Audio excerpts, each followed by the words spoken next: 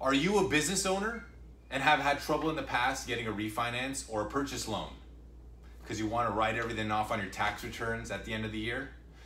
If that describes you, we got some help on the way. I got Guy here.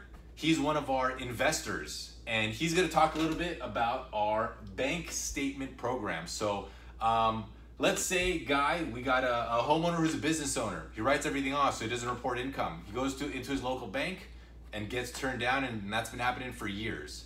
So what's the solution we got? What's the bank statement program? Well, a new product that's just been released is the bank statement only loan, and how they qualify you is basically just based on your business deposits. You can use your business bank statements, or we can use your personal bank statements, 12 months or 24 months, and we're going to average those over the 24 or 12 months. Awesome. Awesome. Okay, so you guys get that? They're going to use your bank statement deposits. We're not going to look at your tax returns. They're not looking at your taxes. They're looking at your bank statements. They're going to take the deposits, average them. We're basing your income off of your bank statements, okay, not your income off of your tax returns. Okay, got it. And so I got my own business. I got a bunch of deposits. Now, let's say I want to buy an investment property. Is that allowed? Absolutely. This is for owner-occupied second home and investment properties. Awesome, awesome. So you want to invest in a property. You know, homes can be expensive in the LA area, San Diego, up north. Let's say I got a business, I got a lot of deposits, so that's good. That's going to help, but I don't have a lot of cash.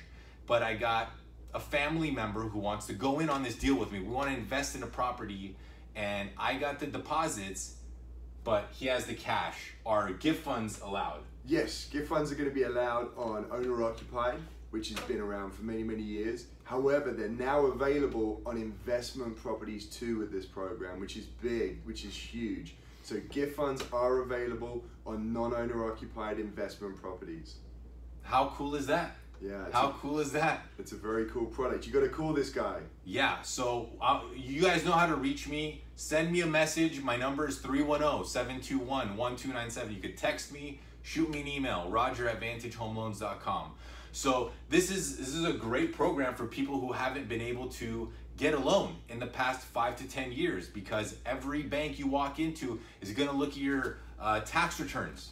And as we know, as business owners, you're writing stuff off. Your flights, your travel, your meals, your marketing, which can get really, really expensive. You write everything off and you've been stuck. You've been stuck in this mortgage.